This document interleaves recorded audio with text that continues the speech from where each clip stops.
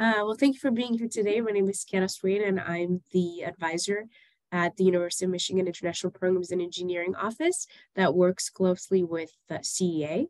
I have here today with us John and Sylvia, and they are part of the amazing CEA team that helps us send students abroad, specifically in our office for 5 different locations. And the Engineering in Madrid is our latest partnership with CEA Abroad, and that's why we're having this info session. And I'll pass it on to John and Sylvia to talk more about CEA and the program itself. Good. Good morning, all. Thanks for coming. We're excited to share with you all about this wonderful opportunity in Spain. And I have my wonderful colleague Sylvia joining here as well. We'll just jump right into and go through. We'll give you an overview of the who CEA is, and then we'll get more into the specifics about what the opportunity is about in Madrid. So, and at the end of the presentation, we'll have time for you to ask questions that you may have for us at the end of the program.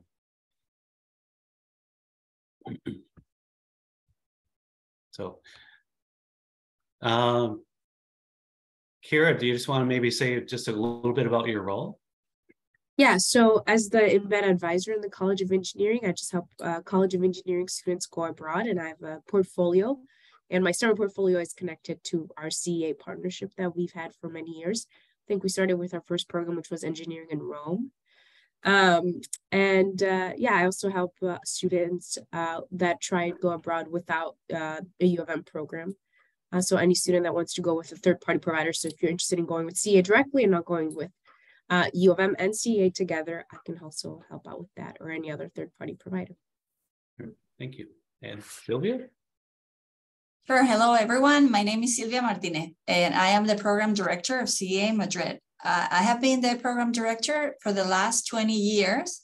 And I am the person in charge of taking care of you. Once you arrive, we'll make sure that you have the best experience of your life. And once you arrive to Madrid, to Spain, we'll take care of you. You'll be in good hands.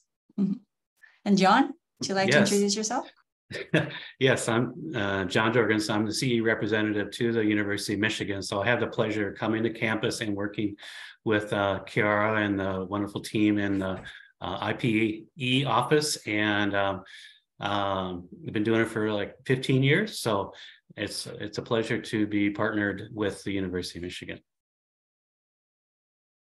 But yeah, as you're wondering through this study abroad opportunity, you're probably wondering like who is CEA? What do we do, or what are we about?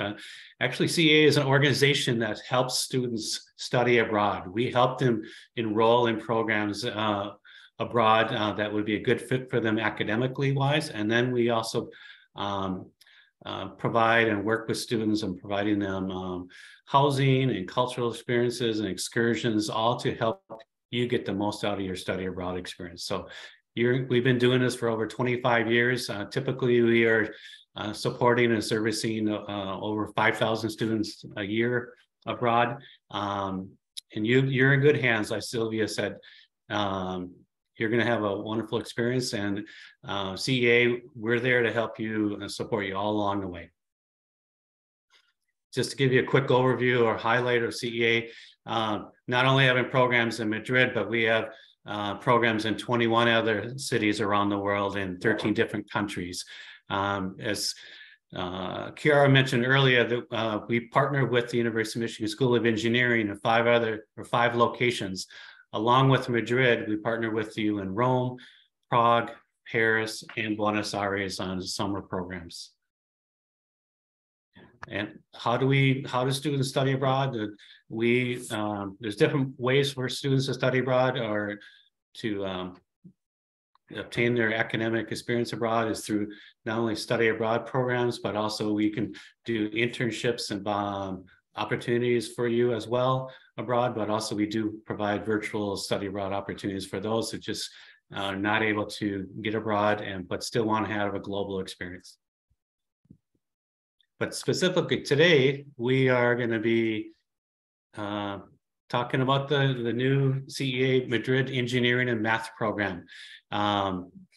This is a brand new program for University of Michigan, but also it's a brand new program for CEA as well. We've been in Madrid for many, many years, but this is a new academic opportunity for students in the engineering STEM world. Quick overview. The program runs from like the third week of May to middle of July. It's 8 weeks long. It's a little over $6,500. That's all inclusive. It includes your tuition, your housing, all the cultural activities, excursions, and health insurance. All that's bundled together. You'll be living in. We'll explain later about the housing opportunities for you. But important dates for you to remember. Priority deadline for the first wave of applications is December 6th. And then there's applications will still be open, but the final deadline for applying for this program is February 8th. Kira, would you maybe want to talk about the eligibility for this program? Yeah, so as a College of Engineering student, you have to be a first-year student, and you have to complete your first year to go abroad with us. So you have to be an undergrad. And you have to be in good standing with the University of Michigan. So we do check if you've ever been on probation. You need a 2.5 minimum GPA. We do have a petition process, but that's really the minimum we're looking for when we're screening for eligibility. There is no foreign language proficiency, so all the classes will be in English. Two new prerequisites that we put this year are a valid passport. Last year, some students did not have a valid passport before they applied and did not get it in time, and so we don't want that to happen again. Just because the US government can take some time to issue passports. And then the other one is that we will be screening for prerequisites for your intended courses. So when you apply, you will be selecting a technical and a non-technical course, and we will be looking at your transcript to see if you've taken the required prerequisites so that we know that you're prepared to go abroad and fully experience your courses. If you haven't taken them by the time you apply, that's totally fine. You can take them also in winter of next semester, but that means that we will be doing a midterm review in February or March to make sure that you are passing your classes. So if you apply by the priority deadline, you're conditionally accepted if everything else looks good until we can do that midterm review in March or February. Perfect. So now we'll go into a little more information about Madrid. Sylvia? Yep. I'm here.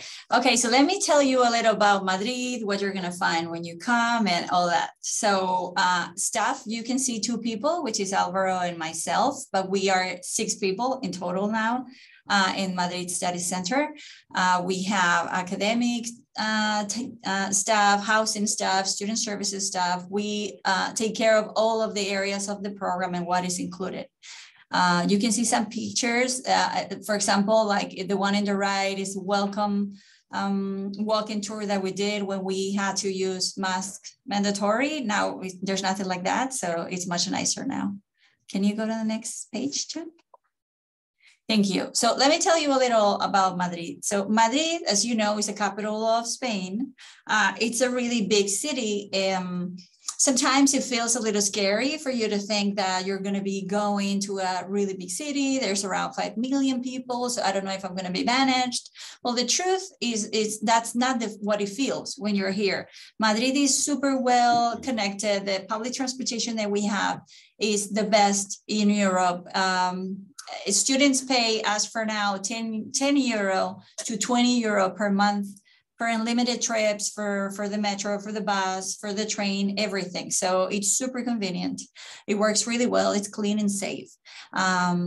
What Madrid has and stands out and what students like the most is that even though it's a really big city, it feels like home. You feel like the neighborhood is, you feel like it is where you belong. You go get your coffee and they know your name, how you like it. You always buy the bread or the fruit in the same place. It's a very welcoming city. We really like people from other countries. So even though it's a super cosmopolitan city, it doesn't have the feel of international. You don't hear English around. The truth is that people, even though it's very international, also it's very traditional. So you find here that when you need help, people do speak English. But if you want to practice Spanish, obviously you're going to have the chance to do it because everybody does. And we all live in the center. So it's not a city where all the center is just for tourists. That's not the case. We all live all over the city, and our students also do that too. Well, I'll talk to you a little about housing later. So maybe, yes, thank you. So the classes will take place in our study center. Where is it located? It's close to the Royal Palace. If you have some time and look at a map of Madrid, you will see where the Royal Palace is. And right now, you see this window that I have behind, or maybe you don't. So right across the street is the Royal Palace. So the location is perfect. You can walk everywhere in the city center. And the classes will take place here. We also have, the building is amazing. There's also a students' residence hall where our students can stay. I'll tell you in a minute. There's also a hotel. If you have family coming or visiting you, they can stay in the same building. And also the office part, that's where we are. So for students that are staying here, in the summer, there is a pool upstairs. So this is an extra that is super nice. So, okay, thank you. So talking about the courses that you can take one technical course and one non-technical course. So the technical courses that we're offering are, as you can see, discrete mathematics, calculus, engineering statistics, and dynamics. So except for calculus, that has 4 credits, the other 3 classes have 3 credits, okay? And you can find in this page, as you can see, the prerequisites. So please pay attention to this because this is very important, okay? Yeah. Kiara, do you have any comments about the technical courses? About them, yes? No, they're already pre-approved by U of M, so we submit it on behalf of the student, so the student doesn't have to worry about that.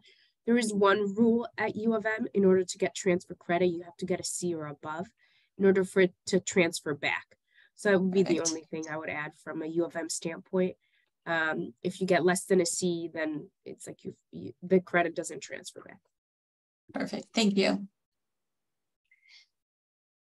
Thank you. And the non-technical courses, you can choose one from either environmental ethics, humans, culture, and sustainability, or Spanish civilization and culture. You have to choose one of these 2. Okay. All the information you can also find here, but also I'm sure that Kiara, if you have questions, she will be happy to help you with that. Kiara, do you want to talk about how these credits will transfer back relative to their general so they will satisfy a specific requirement that we have at U of M. Some of them, so for example, Spanish civilization culture will satisfy your social science designation that you have to take. That's part of your intellectual breadth. And they also count for the international minor for engineers, which is a minor we run through our office. So they will count for that minor as well. If you're interested in taking that, all our courses with CA count for our minor as well. So you can double dip. Great, thank you. Thank you. Along with studying abroad or taking these courses, there will be opportunities for you to learn more about the history and culture of Spain. And we do that through cultural activity excursions. Sylvia, can you talk about what these opportunities are like? Sure.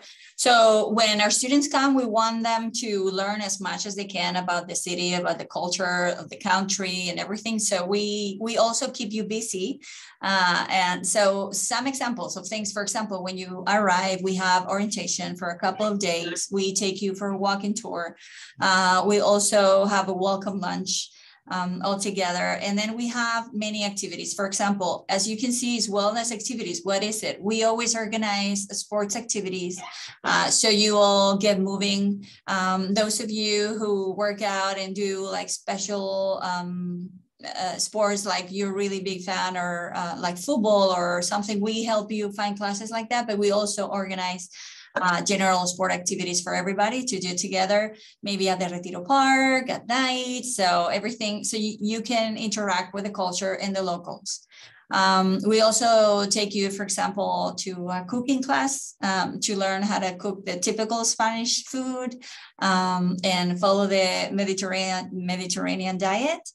We also offer volunteering opportunities for those interested. We also go visit, obviously, the Prado or the Royal Palace. They're musts that you cannot come to Madrid and not visit everything that you're going to learn in class too.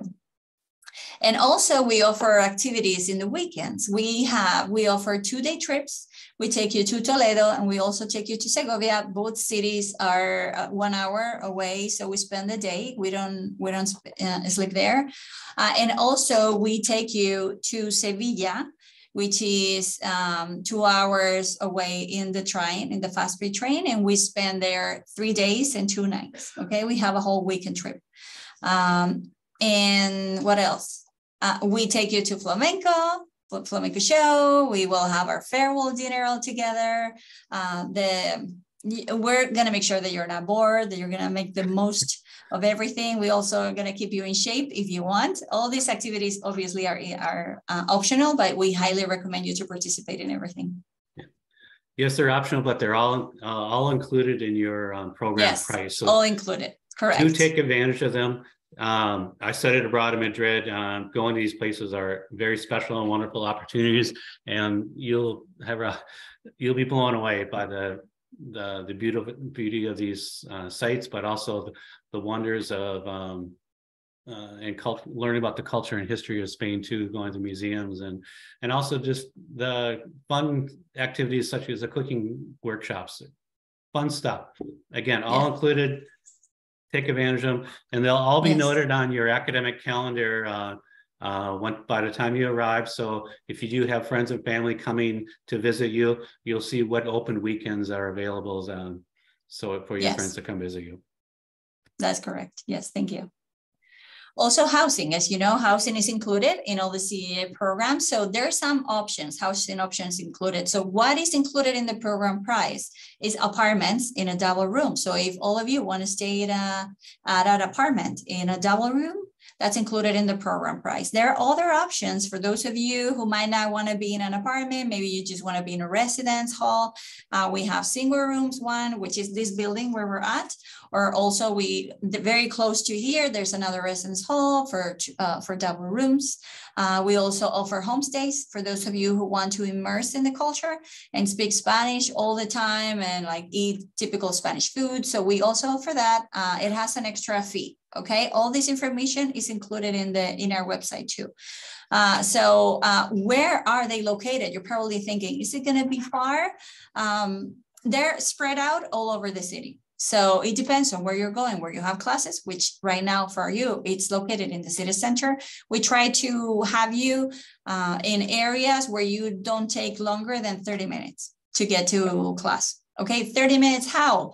Maybe walking, or maybe in the metro, maybe in the bus. As I said, Madrid is very big, but we are all located in the center. Okay, the center is not a 20-minute walk.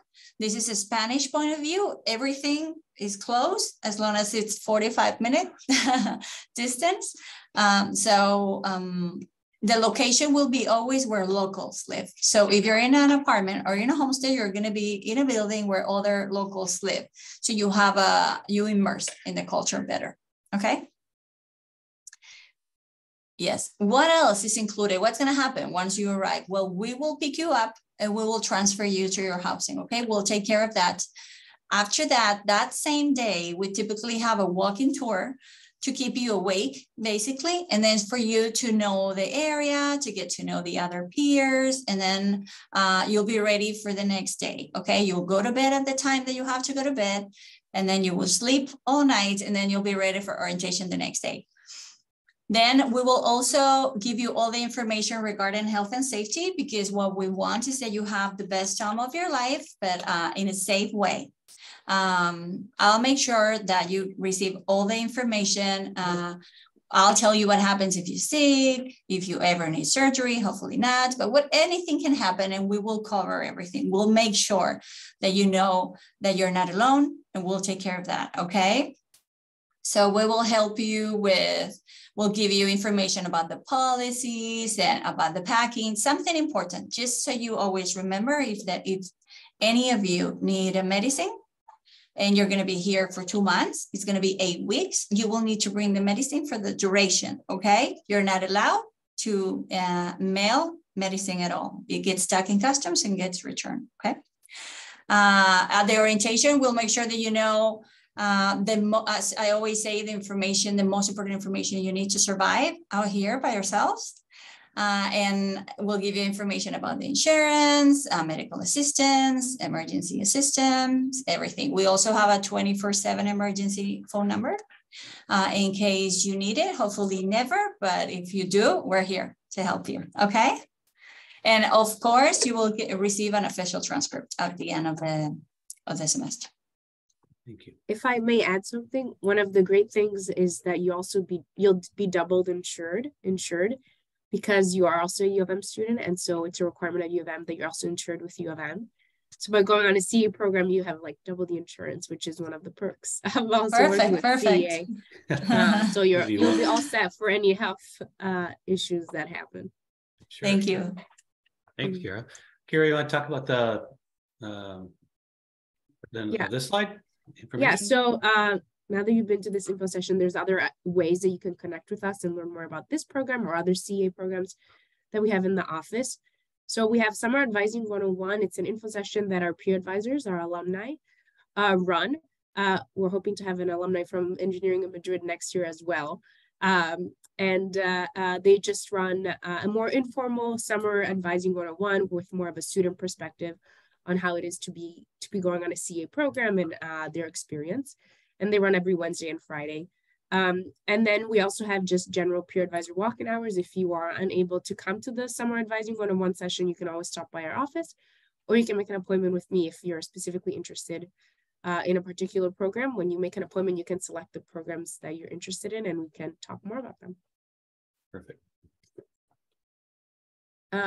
Just a little bit more from an IPE standpoint. So as we mentioned, there's two deadlines. There's a priority deadline, and then there's a final deadline that are both on the screen. We have a commitment to you to review your application within a week. So for the December 6th, by the 13th of December, you'll know if you've been accepted. And for the February 8th, by the 16th, you'll know. And then you do have to confirm participation by specific dates. So we know that if you want your spot or if we can give it to students. Our CA programs are very popular. So we sometimes do end up with a wait list. And so we just want to make sure that if you confirm your spot, then you can get your spot and go. So really that's the big difference between priority and final, is just the amount of time you have to apply and the amount of time you have to decide if you want to secure your spot or not. And then, as I mentioned before, just very important is please have a valid passport before you apply, or have a receipt that proves that you did apply to a passport. If you apply to a passport after we accept you, it will probably not get there in time unless you want to pay for expedited shipping and expedited processing, which could be a hefty fee. Because you're there less than 90 days, you will not need a visa if you are a U.S. citizen. If you're not a U.S. citizen, you will have to check with your country just to make sure that you don't need a visa. And if you do need a visa, we have some resources for you to just help you out with the process. And then again, yeah, please note that you will need to select one technical and one non-technical course. That's how our partnership works with CEA. So you can't take two technicals or two non-technicals, which some students have tried in the past, but that's just not how the program works. So again, to give you a visual on this, go meet with Kiara, learn about program opportunities offered through IPE office. 2, select and apply for the program. And once you get accepted into a program, once everything's ready on that side, you confirm that you want to go to, let's say, on the Madrid program in this case.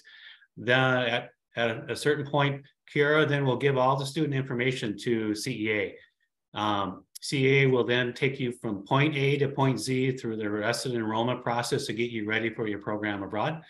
And then we'll tell you the time and date to arrive into Madrid, and Sylvia and team will pick you up at the airport and get you ready for your summer of a lifetime. So once you get connected with CEA, each of you will receive your own little portal. We call it My CEA account. Basically, it's a checklist of all the additional information you need to provide us, along with the deadline dates. A lot of these things you can review and check off your to-do list quite quickly. But there's lots of information, additional information about the program and CEA and other things on your personal portal, which is available to you 24/7. Then, Kira, do you want to chat about the? Yeah, so another amazing thing about going with both CEA and U of M is that you have double the opportunity of applying for scholarships. So you can apply to some COE scholarships and then some CA scholarships. But we specifically have a COE Go Global Fund. You do not have to apply for that. The minute you apply to an application with IPE, you're automatically considered for the COE Go Global Fund. It's our biggest fund, and we try to give a little bit amount of money to everyone based on need. There's also a first generation scholarship that we run with our office. And then we also have blogger positions. So every year we select one blogger from each program. The blogger needs to blog once or twice a week, and just document their life, in this particular case in Madrid. And you get a bi-weekly stipend. So it's like you're working with IPE while you're abroad, and which is some extra money that can help you with like food or excursions, shopping, just anything you want to do while you're in Madrid. And then CA scholarships, which I know John can talk about. And then there are also external scholarships on our website that you can look at that are government scholarships from the U.S. Department of State or other organizations that you can check out if you're eligible for. Perfect. Yes, and Kira mentioned CEA has scholarships as well. We have lots of different categories you can fall in, available to you. There's a category for just about anybody to be eligible for. Very simple. Take the time to apply. It's amazing how many students don't apply for a scholarship. There's money out there. And all you basically have to do is fill out a short application and then complete a short essay on a topic that we provide you. But there's many different categories just about anybody can fall into. So again, what's next? After you've got a lot of interesting information provided to you today, go meet with Kiara, schedule a time to meet with her, go to the info sessions. They'll give you all the information, both on the University of Michigan side of things, but also information about CEA. Also, there's opportunity to learn more about the program through our website. And also, I like telling students, we got student blogs that are on our website. And if you drill down to Madrid, you'll see a lot of student blogs and vlogs that students have written and provided us over the years, and give you kind of help you peek behind the curtain what's the student experience like on site. They'll give you travel tips, what their apartment's like, et cetera. A lot of interesting information on those student blogs. Also follow us on Instagram. You can see, for example, today we have a soccer game. So we will post photos of that. So it's really cool to see what we're doing, and you'll probably get excited. And here are some photos from students from past programs that have gone abroad with us in Spain and Italy here. So, so yes, this we open it up for questions here. We've provided you a lot of information, but if you have any questions, we're happy to chat with you now about them.